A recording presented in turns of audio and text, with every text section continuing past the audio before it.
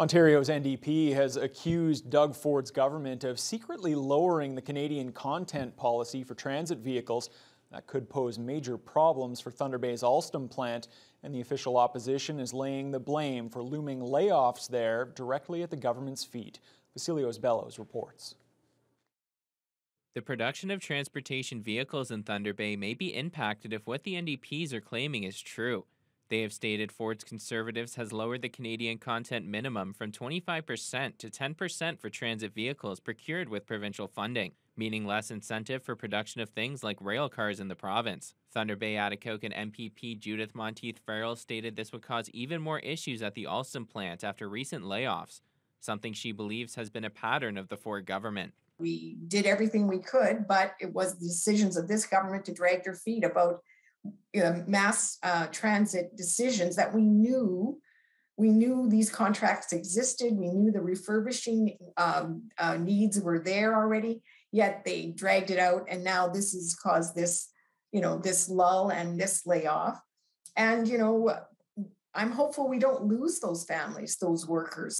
Premier Ford harshly denied the NDP accusation, saying that his party has always done what they can to ensure the best for Thunder Bay's Alstom plant. The facts are, if it wasn't for this government, the Alstom plant wouldn't even exist as of today. We invested over $171 million for refurbished 94 GO Rail coaches. In May, we made a $180 million investment for new streetcars for the TTC. According to a leaked document obtained by the NDP, the Ontario government planned to sneak the lower Canadian content minimum into a request for proposal for major transportation projects in the GTA. Why on earth would this premier do that without telling anyone, without consulting anyone, Speaker? Why would he put thousands of good-paying Ontario jobs on the line? Thunder Bay Mayor Bill Morrow was part of the 2008 Ontario Liberal government that put the 25% policy into effect, a percentage at the time he attempted to make even higher.